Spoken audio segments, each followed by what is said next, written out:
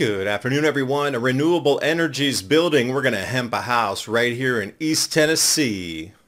And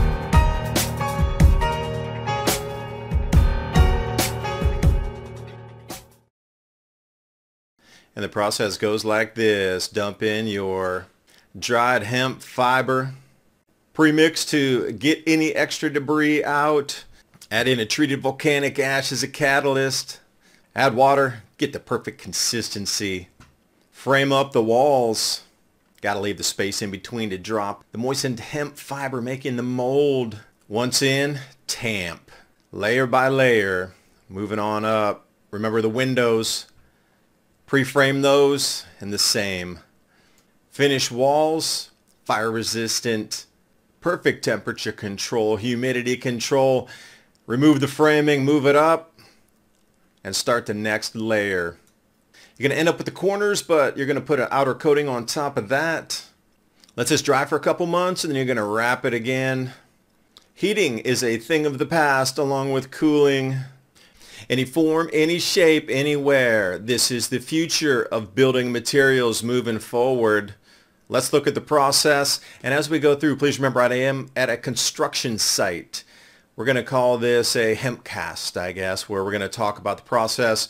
I'm going to roll some video for you so you can see overlaid what we're talking about in real time at the site and how others that are pros at it explain it. So I hope you enjoy this one. A little bit different format, but so important to bring it to it. There are so many options now with our supply chains falling apart and the non-stability of our grids anymore. One of these will absolutely get you through the apocalypse. So let's take a look at it. And since I live about an hour from Haven Earth, Paul River Richardson, master plan architect and hemp builder, invited me down and said, hey, we got a project going on right now. We're going to hemp the walls. See what we have going on. Maybe you'll want to build one of these on your farm too. So of course I took up the offer. Like I said, even though it looks low tech, what we're really doing is we're creating a high performance building envelope. Like since the Industrial Revolution, we started building with one thing in mind: to keep moisture and vapor out of our indoor environment. And what we're starting to realize is that eventually Mother Nature prevails and water gets into the walls, and then once that water can't get out, it mixes with all these toxic building materials and starts to mold and creates a really unhealthy indoor air environment. But when we build with a material like this that's vapor open, we're working with the elements.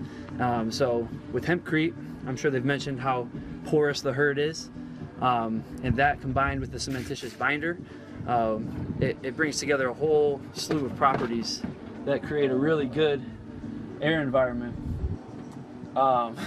So it has a thermal resistance value as well as a thermal mass value. So it has like a volumetric heat capacity similar to brick, so it's going to collect heat or cool all throughout the day and night, and then it has a phase shift time of about 12.5 hours. So as it cools down at night, it's going to release that heat from the day and keep your indoor air environment really temperate.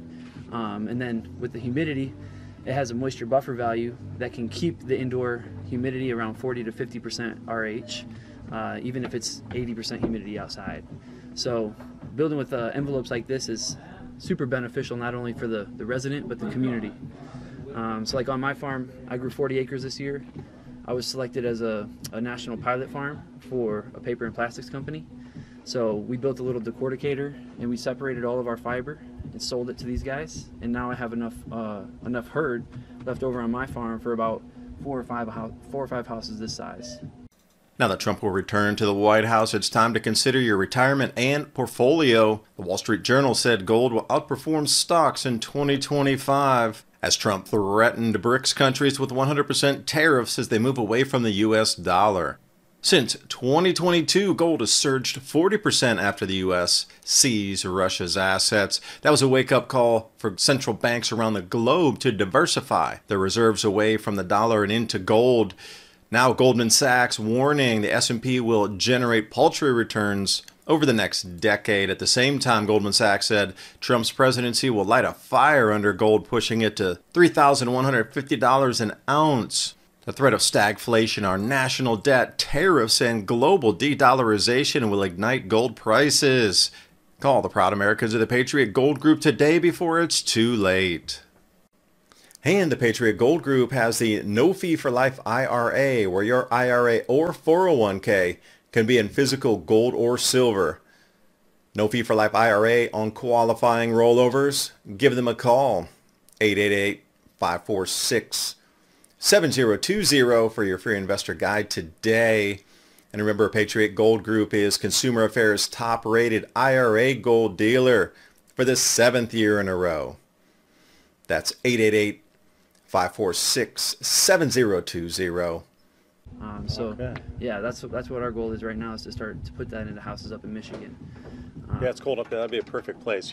Tennessee's pretty temperate anyway. Even in the winter, you might get a few 20-degree nights. Yeah. Except for last year, I got into the single digits. But otherwise, you're going to get 20s in the evenings in the winter, but only for 2 months max, and not every night. So Michigan is freaking cold up there. I went to Ohio State, and where it's cold up in that Michigan, Ohio area day, and that winter is just brutal up there. Yeah, fall and winter, you'll be blasting your heat in the morning, and then turn on your AC in the night in your truck, because it is definitely very big temperature swings. But but just that ambient temperature of always in the 20s for like months on end. Yeah, and then not just a smidgen of time where it dips there, but that's your constant working temperature. So to insulate something like this versus natural, those synthetic fibers that we're using. Yeah. And all petroleum-based products. Where does that go, though? So my question is, everybody's talking about recycling. Like solar panels, you can't recycle those. The silver's lost. That's another thing for silver buffs out there. You can't reclaim that silver. Yeah. Where does all that go? Yeah, exactly. That all goes into a landfill, and it's just going to break down, erode, and all those, chemicals are coming out. Heavy metals, too. So fiberglass, where does it go? Yeah. And it's fascinating because we've only been building that way for like 80, 90 years. Like since like the 20s and 30s, when we started using all these like cyanuric foams and all this stuff, and now we don't even know how long they last. And typically you got to renovate or remodel your house within 40 years, and this stuff, there's definitely a difference when you're building with intention for it to be a long-lasting second skin. Like these homes that we're living in, that's like our second skin. So we're putting toxic chemicals all around us. It plays a role in the long term. Like I'm working with a nonprofit in Michigan called the Canary Homes Initiative. It's basically trying to build homes for people who are on disability due to immunocompromisation. So like they have conditions that make them really sensitive to VOCs, mold, even EMFs. And so they're calling these people the canaries in the coal mine, because they're starting to be affected by the generational living in toxic boxes that we build around us. And so they need natural built homes with straw, clay, rammed earth, hemp, and stuff that's like more conducive to a healthy indoor air environment, So that's where my first house is going. I'm building that tiny house on a trailer this winter and shipping it up to Grand Rapids, Michigan. But I'm building it down here at the river. Wondering what the time is, like 40 years to remodel a home compared to, let's say, in the 1800s. What was the remodel time? Right. Everything was natural back then. It was like, even in my house, at the top there has this blown paper in the top. Blown cellulose, yeah. Yeah. And you see them in towns, the historic homes built in the 1800s. None of the pink, Panther stuff in my place. It's all just newbie way to say it. Was like blown newspaper or blown cellulose. With a little borax salt to keep it fire resistant. Yeah, but it's starting to come apart and flake and get really. You can sweep it up now with a shop vac and thing. It's like outused. We're gonna put something else in, but I don't want to put fiber up there because that's just gonna be raining down on us all the time. And you can put this in a roof with a different mix, so you can mix different densities. So if we were doing a floor, like typically we're going to mix for these walls 1 part hurd, 1.5 parts binder. But if you were doing a floor, you want more thermal mass, more density, you go maybe a 1-to-1 with your binder and hurd.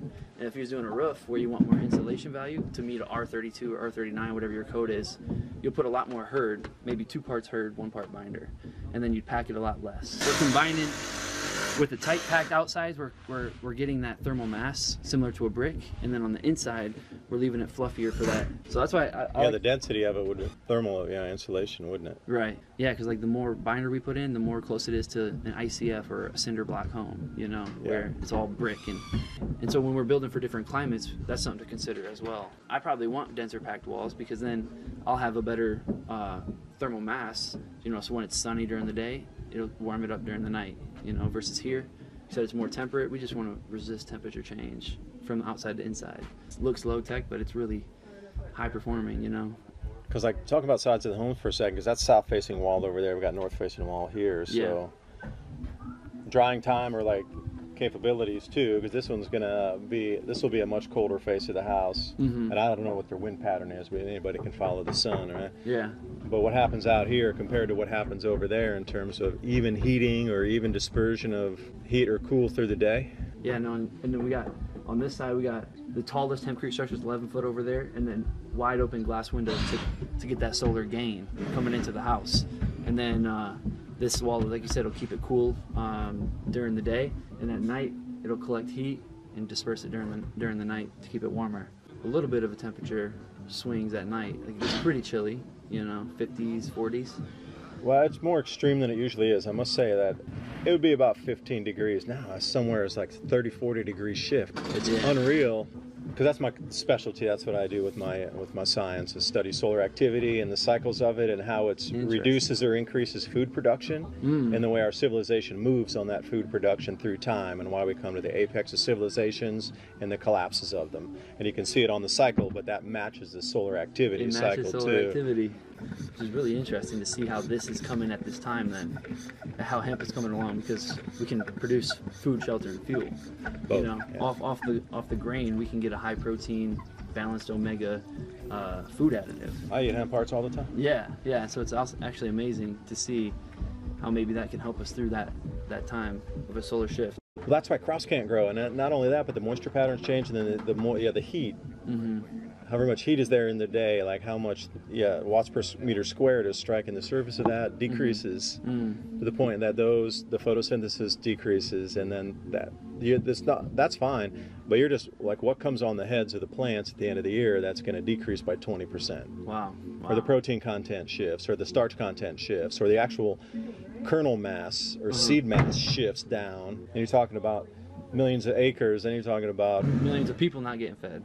Tens of millions of bushels or 100 million bushels less. Okay, so then systems start to tweak on themselves and start to break down. This is just a historical lesson in the last 6 times of this. Yeah. So the economy will get hit first because food gets really expensive. People spend more on food. The opportunities dry up because the economy is shifting, so people start to move, and you see a lot of population migration. The economy shifts. And then there's always a shift in governance too, because the government needs to shift the way it governs over citizens, because they've seen through the illusion, and I don't know what it is. It's something electromagnetic that our brains process information differently.